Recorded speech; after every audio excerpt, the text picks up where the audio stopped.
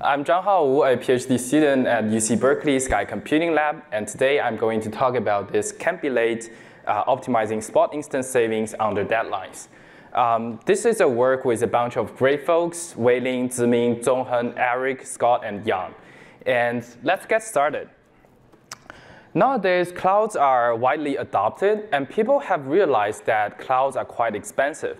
For example, AWS Intel CPUs and V100 GPUs can cost $70 per day, and for 8 A100 GPUs, it can cost $800. This makes the life hard for users trying to run their compute-intensive workloads like AI workloads on the cloud. Meanwhile, most of the cloud providers offer a resource type called spot instances, which can be a good opportunity to save cost. Taking the same instances as an example, the Intel CPU can save 2.7 times cost on spot instances, and similar things happens for V100 and A100 GPUs as well. So why don't we just ask everyone to use spot instances to save the cost? The problem is, in the clouds, spot instances are also annotated as preemptible, which means the instance can be interrupted and taken back by the cloud providers. We collected availability trace on the AWS Spot V100 instances across different zones. Here, the horizontal line are the time the instance is available, while the vertical line is the preemptions. And as we can observe here, the instance can be preempted very frequently, and the availability varies across different zones. So in order to handle all these kind of preemptions, a user running their jobs on spot instances has to have a system to monitor their jobs and recover them from the preemption when on the spot instances. So in our previous NSDI paper, SkyPilot, we built an intercloud broker system which enables the user to use spot instances and handle such preemptions automatically. Now let's take a look at a real example where we train a Vicuña LLM chatbot on SkyPilot managed spot. On the left-hand side, it is the training curve of the model, and we can see 5 different colors in the curve. Each represents a different spot instance. So SkyPilot automatically detected the 4 preemptions and recovered the job on different spot instances. It can reduce the cost for the model training from $1,000 to $300. And this looks a great amount of savings, but some of you may have already noticed that what if some of the spot instances, like during some period of time, the spot instances are just unavailable and our job will make no progress. And this is a problem we actually met before. When we changed the x-axis from the number of epochs to the war time, we can observe big gaps between different spot instances, which means the spot resources are just unavailable during that period. And that caused the job making no progress. And this unavailability issue has become more and more popular during the day due to the GPU shortage. This New York Times article says AI companies are having a hard time hunting for GPUs. So with all this kind of uncertainty, if you want to finish the training before a specific deadline, for example, 6 p.m., how do we make it sure the job can finish by then? Like, for example, we want to do evaluation or release by the deadline. This uncertainty makes the delay-sensitive applications issue spot instances in favor of on-demand instances. And that motivates us the research of using both spot and on-demand instances for deadline-sensitive applications. We now formulate the problem a bit more. As we just mentioned, we want to minimize the cost for the job with a specific deadline. Here we denote the remaining computation time at timestamp t to be ct, and the remaining time to deadline to be rt. Then the following example where C0 equals to 48 hours and the deadline to be 60 hours R0, we actually means we want to finish a job that requires 48-hour computation time to finish before the 60-hour deadline. The diagram at the bottom shows by placing the job on on-demand instances only, we can finish the job within 48 hours, but with a high cost. Now, if we try to use spot instances only for the job, we can see that although we place the job on every available spot instances before the deadline, we still cannot finish the job by 60 hours. And it is not applicable by just using spot instances for the job, although it saves a significant amount of cost. So is it possible to design a policy that behaves in between, that we can use some spot instances to save some cost, but also we use on-demand instances to make sure we make the deadline? We first take a look at a simple case where no changeover delay is involved. Here, the changeover delay represents the provisioning, setting up, initializing a new instance, as well as any progress loss during the preemption. While no changeover delay is involved, we can get an optimal policy that uses both spot and on-demand instances for job before deadline. That is, using only spot instances until the remaining computation time for the job CT is equal to the remaining time to the deadline RT. After that, the policy has to use every minute before the deadline to run the job. So we just switch between spot and on-demand. We use spot whenever it's available and switch off to on-demand when it's not.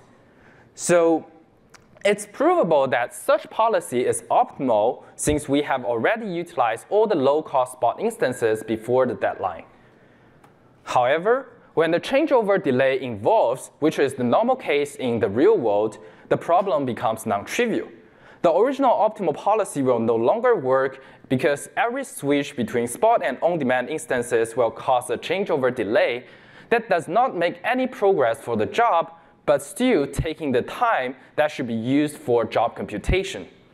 And that said, the original optimal policy failed to work, failed to make the job meet the deadline due to the additional overhead caused by changeover delay. And the problem becomes non-trivial as we have no idea what's the spot availability in the future, and the policy cannot know in advance that how much time it should save for the future overheads.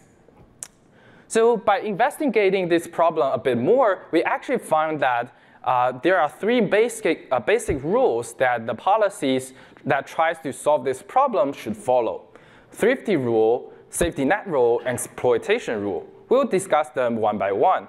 Firstly, the thrifty rule. The instance should remain idle after CT equals 0, which is quite intuitive.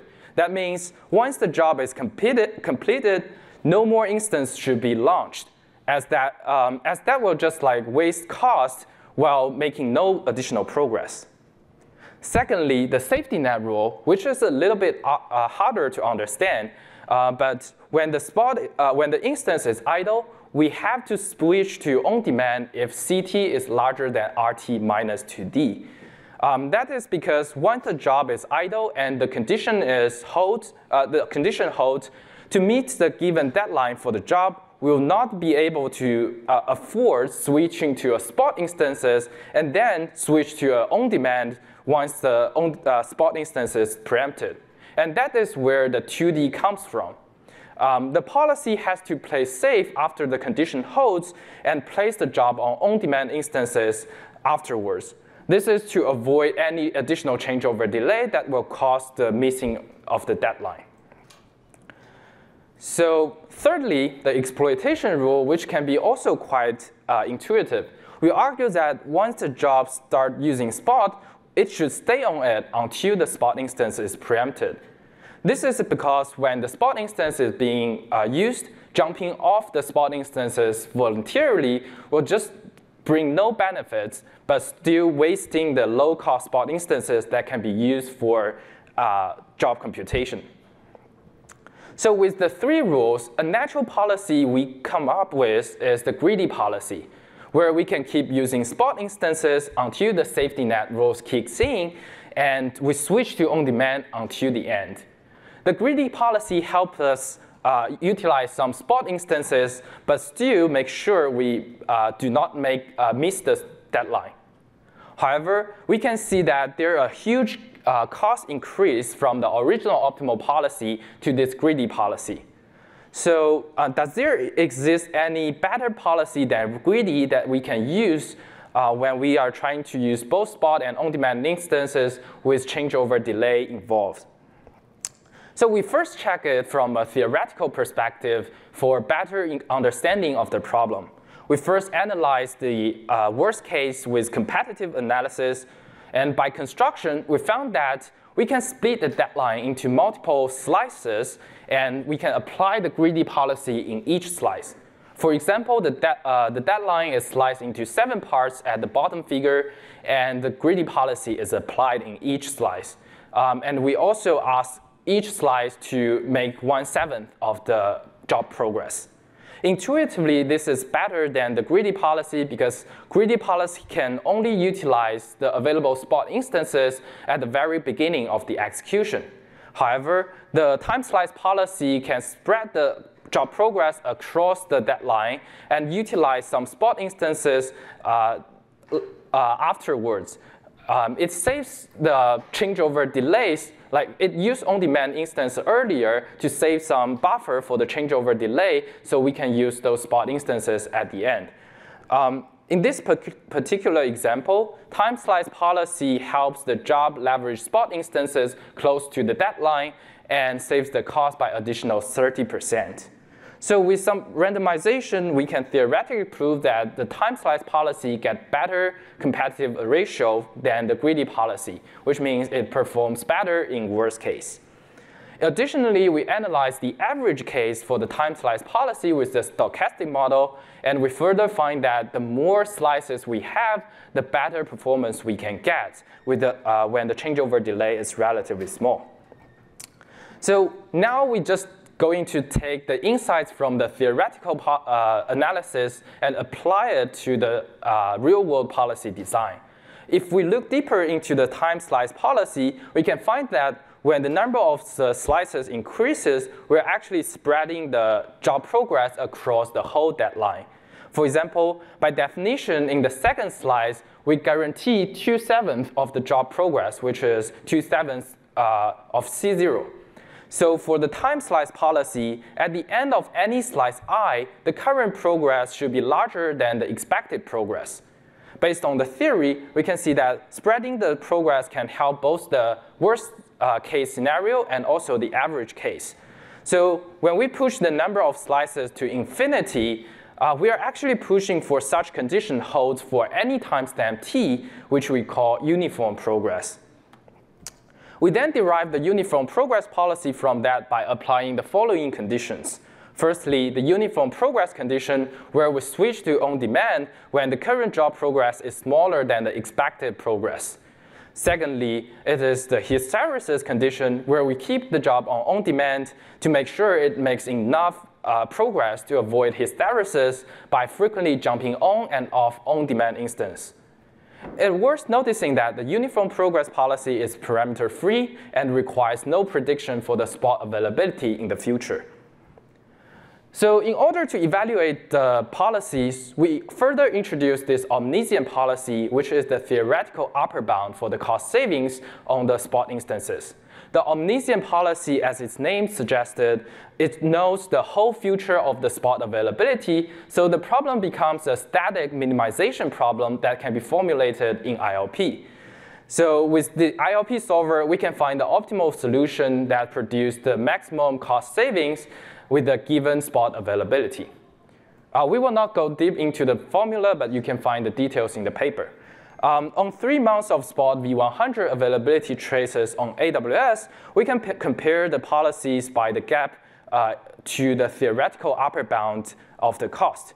We can observe that the uniform progress policy has much smaller gap to the upper bound than the greedy policy on both average P25 and P75 cases for various situations, indicating its robustness. And it achieves less than 10% gap to the optimal cost. Now, if we take one step further and assume that the lifetime of the next spot instance is available, the uniform progress policy can achieve even closer savings to the optimal savings. That indicates that if the cloud provider can offer this kind of limited information of spot instance, the user can significantly benefit from the information by using both spot and on-demand instances for their deadline-sensitive jobs. So the policy can also extend to the multiple instances. We observe that multiple spot instances is likely to be preempted at the same time when the number of instances is relatively small. So we can easily extend the uniform progress by treating the whole cluster of the multiple instances as if it's a single cluster, instance. That means any instance being preempted in the cluster means the cluster is considered to be preempted as well. We evaluated the policy on 4 and 16 instances and compared them with the theoretical upper bound and getting similar results as on single instance.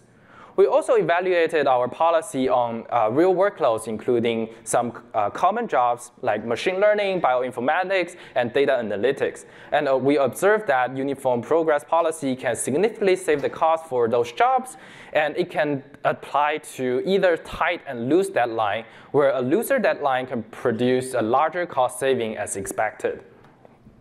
In summary, we examined the policy design for running jobs on spot and on-demand instances. We found that it's non-trivial to schedule a deadline-sensitive jobs on both spot and on-demand instances when the changeover delay is involved. Inspired by the theoretical analysis, we developed this uniform progress policy which performs well in practice. As we mentioned before, the automatic bandit spot are implemented in our open source project SkyPilot, and please feel free to try it out.